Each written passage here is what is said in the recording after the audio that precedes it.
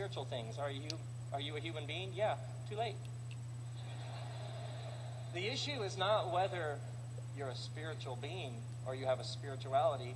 The issue is whether your eyes are open and you're aware of it. You cannot deny what is central to your makeup as a human being. In the Hebrew language, there is no word for spiritual. If you would have said to Jesus, Jesus, how is your spiritual life? What? What do you mean? Because to label one area spiritual is to label other areas not spiritual. It's absolutely foreign to the world of the Scriptures. It's absolutely foreign to the worldview of Jesus.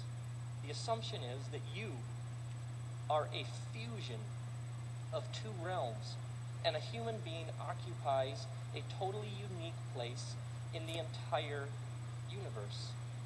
How you handle your money, how you handle relationships, sexuality, forgiveness, reconciliation, business, school, work, play, recreation.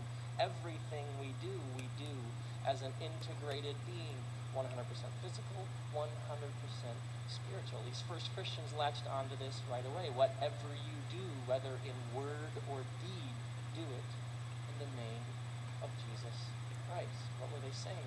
Every act is a spiritual act. It's whether or not you're aware of the implications